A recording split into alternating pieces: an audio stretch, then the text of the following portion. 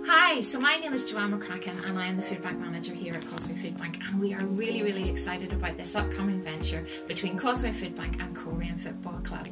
We are going to be at the match on the 7th of September, which is against Dungannon Swifts, and at the gates as you come in we're going to be handing out shopping lists. These are lists of food that we really need in the food bank. The idea would be that you would take a shopping list and then you would bring an item off the shopping list back to the match on the 21st of September, which is the match, a home game against Crusaders.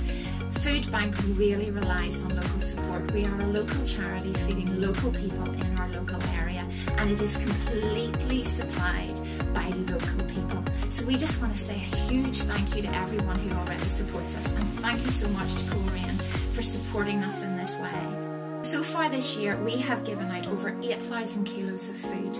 We have redeemed nearly 500 vouchers and fed nearly 1,000 people in our local community. There is real need out there, and we just thank you so much for helping us in supporting our local community and feeding families who really are struggling at a very difficult time in their lives. So thank you so much, and really encourage you to pick up a shopping list on the 7th and bring back an item of food on the 21st.